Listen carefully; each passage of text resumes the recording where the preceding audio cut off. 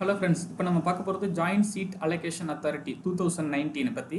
இந்த Joint Seat Allocation Authority JoSAA ஆனது IIT, NIT, IIEST, IIT and other government funded technical institutionsக்கு BE BTech join பண்ணுறதுக்கு ஒரு முக்கியமான ஒரு பிளாட்ஃபார்ம்.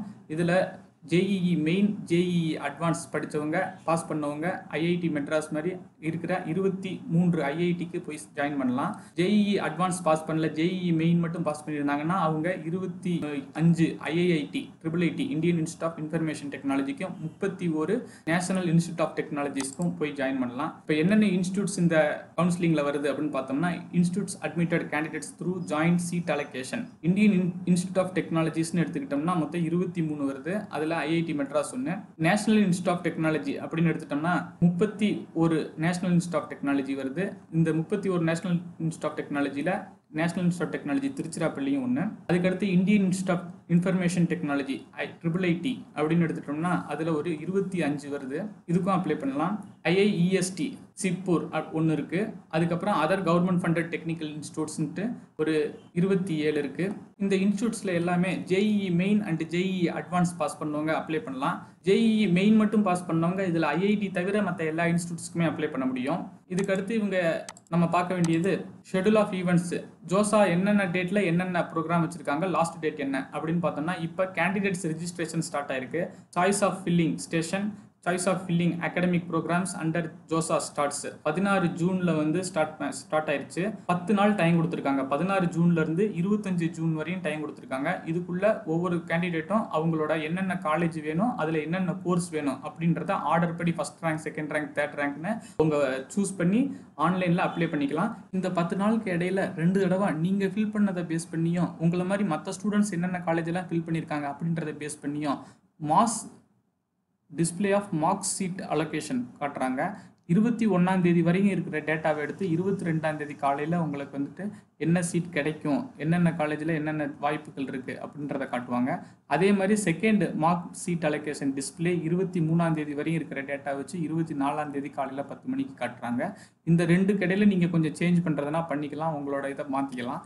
அதே சமயம் 25ஆம் தேதி சாயந்தரம் 5 மணி ஆயிடுச்சுன்னா அதுக்குள்ளே நீங்கள் கடைசியாக என்ன ஃபில்அப் பண்ணி வச்சுருக்கீங்களோ அதுதான் உங்களோட ஃபைனல் டேட்டா. அதை பேஸ் பண்ணி தான் உங்களுக்கு என்ன காலேஜ், என்ன கோர்ஸ் அப்படின்றது கிடைக்கும். அதுக்கடுத்து ஒரிஜினல் சீட் அலோகேஷன் ரவுண்ட் 1 27ஆம் தேதி நடக்குது.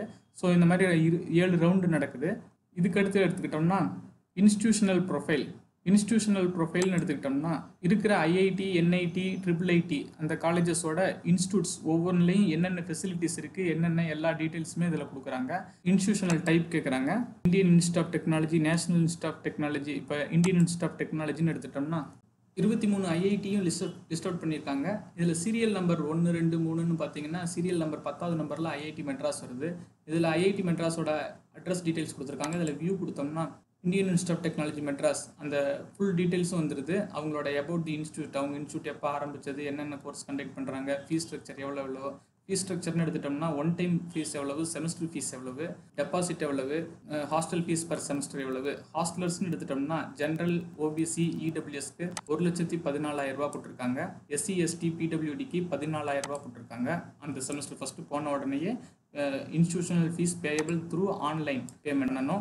டே ஸ்காலர்ஸாக இருந்தாங்கன்னா ஜென்ரல், OBC, EWSக்கு 1,07,000 ரூபா அந்த செமஸ்டர் கட்டணும். SC, ST, PWDக்கு 7,000 ரூபா செமஸ்டர் கட்டணும். அதுக்கடுத்து ஃபீஸ் ஃபார் ஃபாரின் நேஷனல்ஸ் போட்டிருக்காங்க. அகாடமிக் ஸ்ட்ரக்சர், என்னென்ன கோர்ஸ் நடத்துகிறாங்க, என்னென்ன BS, MS, BTech, MTech ஒவ்வொரு கோர்ஸ்லையும் என்னென்ன சிலபஸ் இருக்குது, என்னென்ன ஃபெசிலிட்டிஸ் இருக்குது, எல்லா டீட்டெயில்ஸுமே கொடுத்துருக்காங்க. அதுக்கடுத்து rules for change the branch, faculties என்ன, ஃபெசிலிட்டிஸ் என்ன, லெபார்டரிஸ் என்னென்ன இருக்குது, computer centre, networks, services, data centre, work flow, central work shop, residential facilities, hostel என்னென்ன ஃபெசிலிட்டி இருக்குது, தேட்டர் என்ன தேட்டர் இருக்குது, students facility centre, food, bank facilities, student life at institute, counselling services, weekend section, students with physical disability என்னென்ன benefit இருக்குது, financial assistance என்னென்ன கொடுக்குறாங்க, அதுக்கு eligibility என்ன, அந்த ஸ்காலர்ஷிப் அமௌண்ட் எவ்வளோ, எல்லாமே அதில் சொல்லியிருக்காங்க. ஸோ இந்த மாதிரி ஒவ்வொரு ஐஐடிக்கும் என்னென்ன அந்த ஐஐடியில் இருக்குது அப்படின்றத ஃபுல் டீட்டெயில்ஸ் கொடுத்துருக்காங்க. ஸோ நீங்கள் தாராளமாக இந்த பேஜில் போய் நீங்கள் பார்த்துக்கலாம். இது ஐஐடிக்கு மட்டும் கிடையாது.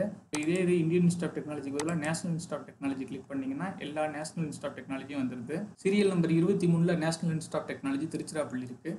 ஸோ அதை கிளிக் பண்ணோம்னா வியூ கொடுத்தோம்னா நேஷனல் இன்ஸ்டியூட் ஆஃப் டெக்னாலஜி திருச்சிராப்பள்ளியோட எல்லா டீட்டெயில்ஸும் வந்துடுது. ஃபீ structure, academic structure, rules for change of branch, faculty, facilities, என்னென்ன ஃபெசிலிட்டிஸ்லாம் இருக்குது, ஸ்டூடெண்ட்ஸ் லைஃப் அட் இன்ஸ்டியூட். ஃபீஸ்னு எடுத்துட்டோம்னா general ஓபிசிக்கு BE BTech per semester fees 72,100, SC எஸ்டிக்கு 9,600, ஃபாரின் ஸ்டூடெண்ட்ஸ்க்கு என்ன ஃபீஸ் எல்லாமே கொடுத்துருக்காங்க. இந்த மாதிரி ஐஐடி என்ஐடி எல்லா காலேஜஸ்க்குள்ள ஃபீஸ்லேருந்து ஃபெசிலிட்டிஸ்லேருந்து பிளேஸ்மெண்ட் எல்லா விஷயமுமே வெப்சைட்டில் கொடுத்துருக்காங்க. ஸோ இதை நம்ம பார்த்துக்கலாம்.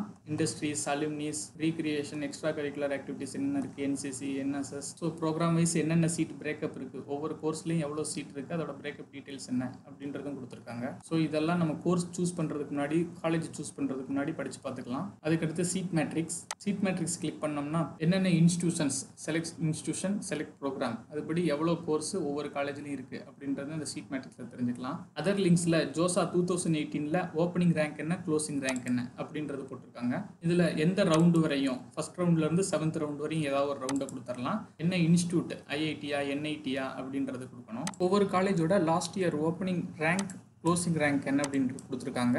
நெக்ஸ்ட் வீடியோவில் JoSAA 2019 கேண்டிடேட் ரெஜிஸ்ட்ரேஷன் எப்படி, சாய்ஸ் ஃபில்லிங் எப்படி அப்படின்றது ஃபுல்லாக பார்க்கலாம். இந்த வீடியோ பிடிச்சிருந்தா லைக் பண்ணுங்கள், ஷேர் பண்ணுங்கள், சப்ஸ்கிரைப் பண்ணுங்கள். நன்றி, வணக்கம்.